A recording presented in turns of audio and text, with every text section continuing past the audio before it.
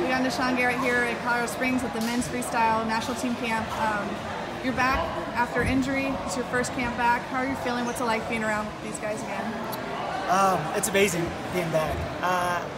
One thing I always at least pride myself in is being friends with everybody, being cool with my competitors, being cool with people on my team.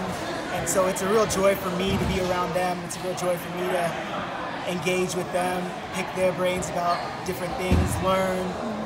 And my goal is always to be growing, to be bettering myself every single day. Obviously last year a setback, not being able to go to Worlds after getting injured, after making the team. When that happened, I guess, what was the mindset like? What did you have to push through?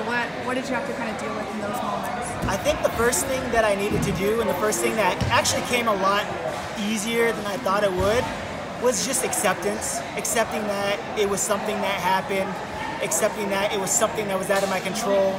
I did everything that I needed to do that was right to do, and still this, what I would call, I'd use the word injustice, was kind of happened to me. Now, coming from that perspective, I believe that people who experience injustice become creditors to the world. These are big words, but I'll explain in a second.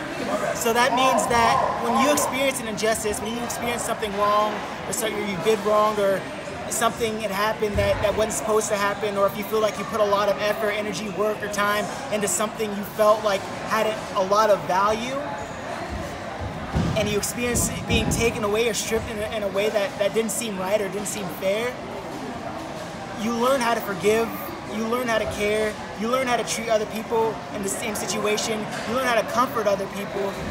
You gain an experience of knowledge in this defeated state that ultimately grows you to be a better person later on in life. And now people who go through that situation, now people who go through those trying times, you can be a comfort and a light to them in their dark place. So that's what I pulled from it. And so I learned, yeah, it was depressing, yeah, it was difficult, yeah, it was hard. There was times when I didn't know where my focus was, where my trajectory was going, and it was worked out. Time, I don't think that time heals all wounds, but I definitely think that time is given so that you can be intentional about healing the wounds that need to be healed. Yeah. So like, obviously it was a journey that you've gone through, as you just kind of explained. How did that like help shape your mentality going into the next season of your wrestling career? Right. So I think I had to do everything in my power that I could do. And so it forced me to find other options. It forced me to think in different ways.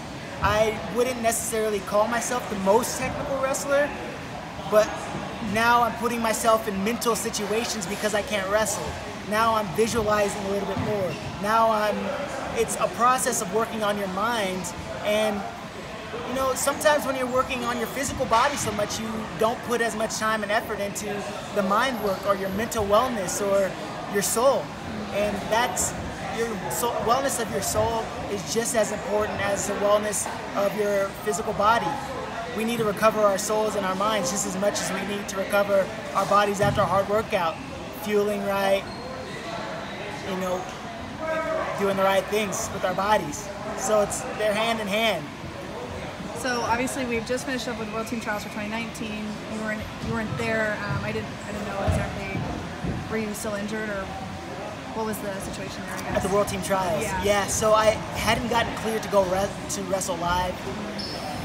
I was training to wrestle, and I think maybe the lack of yes, you're prepared, the lack of, you know, really being confident and knowing. I didn't want to go in there with a doubt. I didn't want to go in there saying, we'll see. And you know, I don't mean to give myself too much credit, but I think I'm at least a level enough where I don't have to go into tournaments saying, hey, we'll see what happens.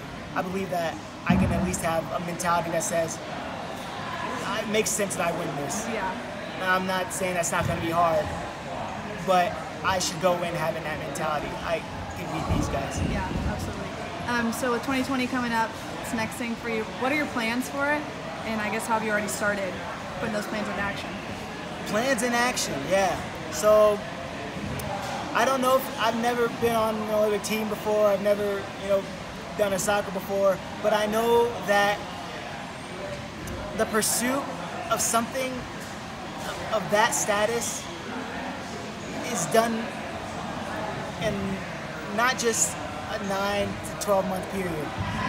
It's years of work. It's years of time and years of effort. So I have been doing a lot of preparation just in the years that we've come up to this point, but specifically honing in on some of the details with regards to weight, going down to 57 kilos, making my descent in that direction, muscular endurance, getting to that point of muscular fatigue to where I can continue to compete for 5 matches, and go the whole match if I need to go the whole match. And yeah, just testing my skills against the best guys in the country. And that's what this amazing opportunity to be here has opened up for me, to wrestle the best guys and be in the same atmosphere and pick their brains and find out what they're doing, find out what's going on with people, and ultimately, just see an increase in my own potential.